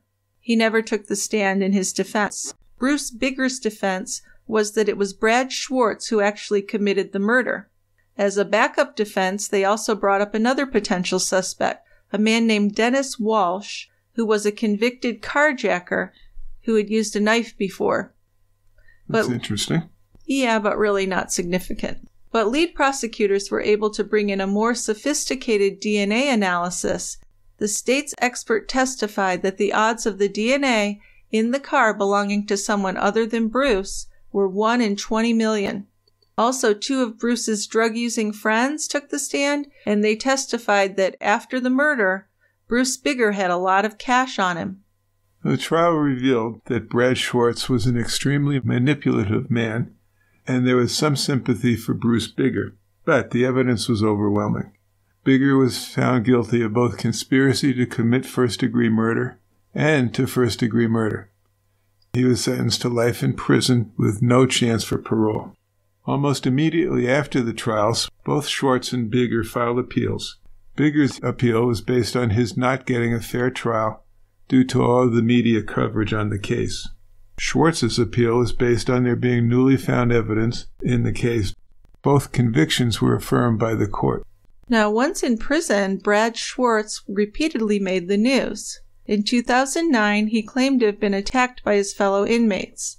He was injured and he had facial fractures that would require plastic surgery. Also, which is kind of ironic, his vision was permanently damaged. I guess that's not ironic, that's just interesting and coincidental, right? I think you could go for ironic, too. Really? Okay. Yeah. One of his things was throw acid in Stidham's face to blind him. True, yeah. A lot of eye things going on in this story. Yeah. An inmate was convicted of aggravated assault for beating up Brad Schwartz. Brad's attorney attempted to sue the state of Arizona for compensation for repeated attacks by inmates, but this was not successful. So when you think of why other inmates were attacking him, you have to look at his prison record because he had many infractions. So I think he was making trouble and probably pissing people off. So arrogant, you know. I think that's a good observation. I think so. But, you know, to me, the whole timing of this murder is very strange. When Brian was killed, Brad was apparently doing better. He was off drugs and the business was growing again. But it had been a couple years since he had dealt with Brian. So I just have to wonder why he was so obsessed with hating Brian and trying to kill him. Yeah, no kidding. I mean, he just let his anger and hatred get to him and took a life and threw away his own life. And what about his kids and everybody? He hurt a lot of people. So before we move forward with feedback, I'd like to let our listeners know that we've added an additional benefit for our True Crime Brewery premium subscribers. So now you don't just get bonus and ad-free episodes, you also get the episode a day early. So you get your ad-free versions of the show on Sunday nights, and then we release the show as normal on Monday nights. So if that interests you and you'd like to support the show, please go to tiegrabber.com/subscribe. Or if you prefer, you can also get these same benefits by going to patreon.com. Also, just a reminder that you can send us an email to truecrimebrewery@tiegrabber.com or leave us a voicemail from your phone or computer by clicking on the link in our show notes or by going to our website, tiegrabber.com. You can also help the show if you can leave a 5-star review on Apple Podcasts or wherever it is that you listen to us. However you support us, we do appreciate you and we thank you for being here with us at the quiet end. Yes, we're deeply appreciative.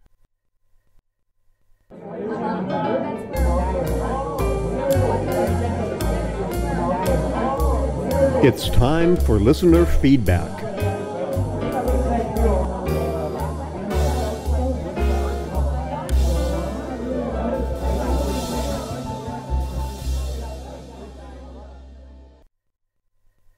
I've got 3 voicemails and 1 email for you today.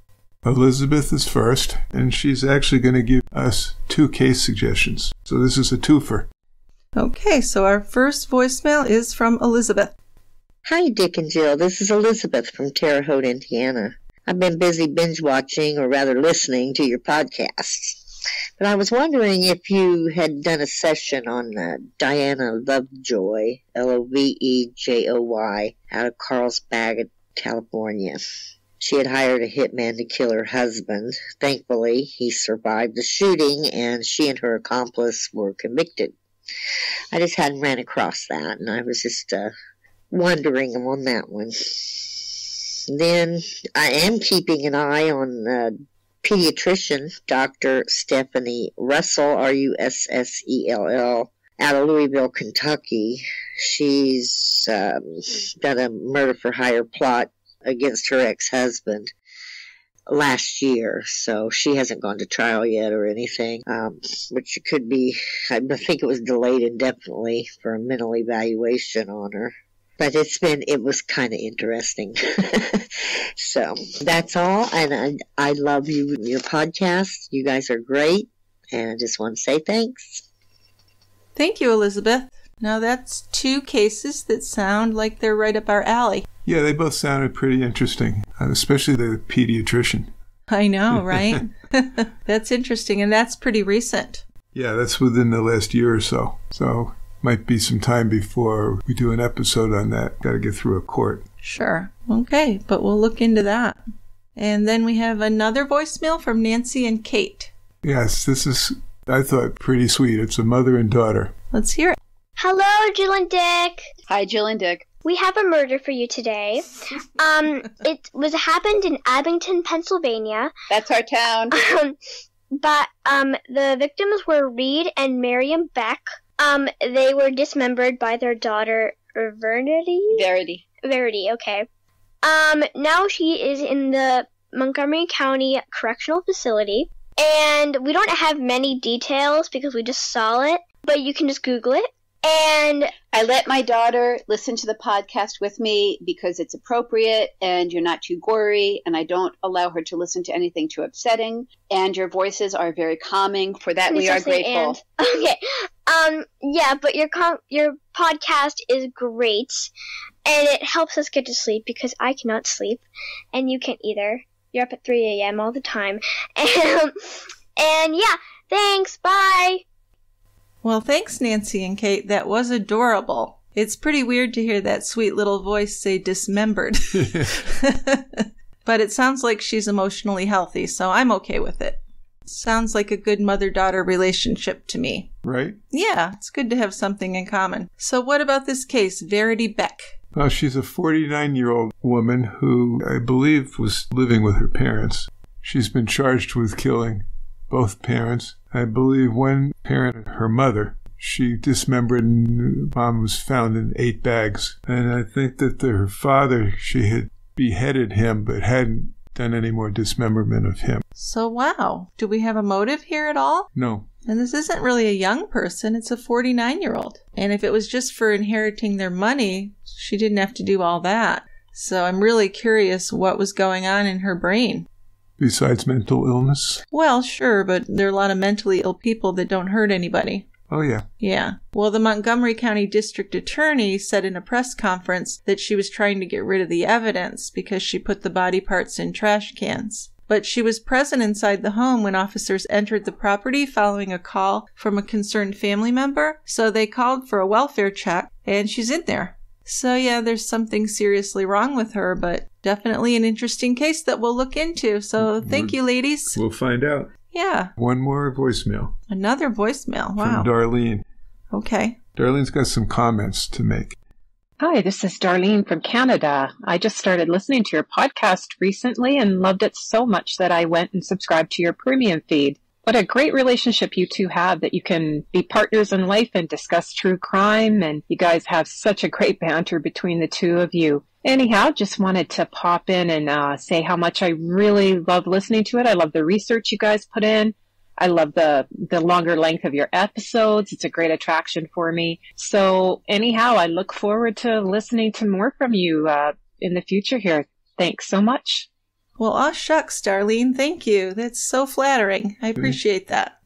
Okay, now we do have one email. I know you like getting emails. And I like voicemails, too. Your friend Nate, who you adore, has a case suggestion. So if you want to read it. Okay. Your loyal fan Nate here. I was wondering if you could cover the Samuel Scheinbein case. It started in Maryland with 2 teenagers committing a heinous murder. One of them was caught and took his life before trial, and the other fled to Israel, where he took a plea deal and was incarcerated in an Israeli prison until he tried to escape and was shot dead. Lots of twists and turns in this case. It hasn't received a lot of podcast coverage, so I thought you might find it to be interesting. Hope you two are doing well. Well, thanks, Nate. What do we know about it? Well, just briefly, Samuel Scheinbein was an American-Israeli convicted murderer. September 16, 1997, Scheinbein, who was then a 17-year-old high schooler, and Aaron Benjamin Needle, a former classmate, killed Alfredo Freddy Enrique Tello, Jr. Then they dismembered and burned the corpse. Scheinbein fled to Israel, where he was eligible for citizenship under the law of return. And at the time, Israeli law prohibited extradition of Israeli citizens. That is interesting. So the case, as you might suspect, strained U.S.-Israeli relations a little bit and prompted an overhaul of Israeli extradition policy, which now requires a defendant seeking to avoid extradition to also demonstrate a residential connection to Israel. So the Washington Post wrote that it became a sensational legal tug-of-war involving Congress, the state and justice departments, and the upper echelons of Israel's political and judicial establishments. All right. Well, I think we'll look into that one. Thank you, Nate. Looks pretty interesting, doesn't it? Absolutely. And even a big-time ending. Scheinbein was sentenced to 24 years in prison in 1999. In 2014, he was killed in a shootout. Right, he was trying to escape. With Israeli police special forces in Ramoina prison. And this was after Scheinbein had shot and wounded 6 officials and another prisoner with a gun that had been smuggled into the prison. How do you do that? That's scary, isn't it? So he went out in a blaze of bullets. Certainly did. Yes, he did. Well, thank you so much, Nate and Darlene and Nancy and Kate. And Elizabeth. Did I get everybody? You covered them. All right, and let's get some more feedback coming in. That's right. Let's go, listeners. So thank you, everyone, for listening, and we'll see you next time at The Quiet End. Got some seats down here. Bye-bye, guys. Bye.